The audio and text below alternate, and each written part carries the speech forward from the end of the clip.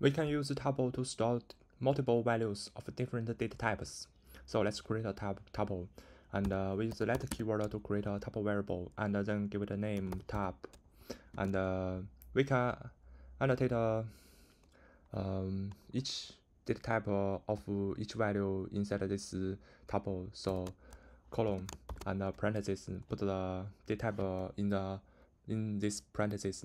Like we wanna store the first element is string value, so it will be ampersand str, and the second element we want to store integer number, so it will be I32 data type, and the third will be floating point number, so let's give it a data type f64 and equal to, and parentheses, and we put each value inside of this parentheses and separate them by comma. So first should be a string hello, and the second should be an integer 5, and the third should be a decimal number 1.2, and we also can just remove this data type annotation and just leave it empty.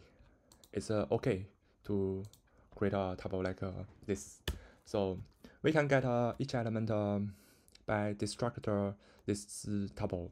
So let's let and parentheses and x, y, z, and equal to a tuple tup, and this x, y, z, this x is for the first element hello, and this y for the second element in this tuple, and this z for the third element in this tuple. So let's print out x is x, and then let's copy this, change this to y, change this to z. Then let's in our terminal cargo run. It will print out each value of each element. We also can get each element through the index of the value. So like let's create a variable a to store the first element value tup da 0.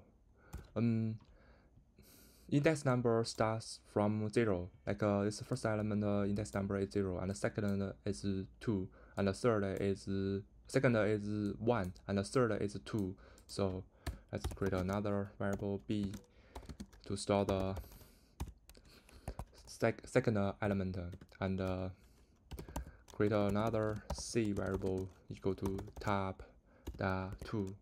Then let's print out a is a, and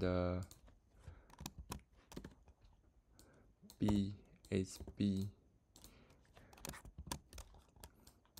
and c is c. Then let's in our terminal, let's run cargo run. So you can see a and x is the same value, b and y is same value, z and c is the same value.